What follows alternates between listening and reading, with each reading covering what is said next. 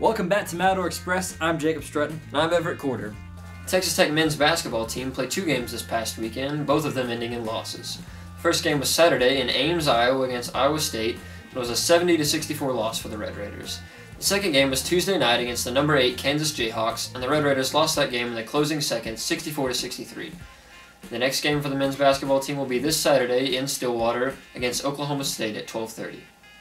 Yesterday, the NCAA finalized a new rule change in college basketball, where it's an automatic flagrant 2 foul and an ejection from the game if a basketball player leaves the court and interacts with a fan in a derogatory way. The rule was made to cover a hole found in the rulebook after the Marcus Smart incident earlier this month. The Red Raider baseball team also played this past weekend, winning their opening series with number 3 Indiana 3-1. The Red Raiders will continue their season this weekend against Oral Roberts, with the series beginning at 2 p.m. this Friday, and then a game against BYU at 1 p.m. on Monday afternoon. Well, that seems to be it for this episode of Matador Express. I'm Jacob Strutton. This is Everett, and we will see you next week.